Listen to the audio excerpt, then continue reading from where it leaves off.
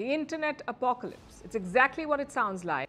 Could the sun disrupt our global internet in the future? Let's find out how. The sun has an atmosphere with the corona as its outermost layer. The corona's high temperature are a bit of mystery.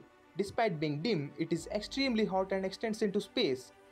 Tangled magnetic fields on the sun's surface create coronal mass ejections.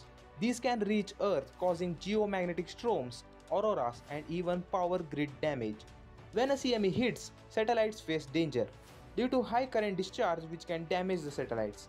In the recent years, Carrington event in 1859 disabled the US telegraph network, and in 1989 a CME caused power failures in Quebec, Canada.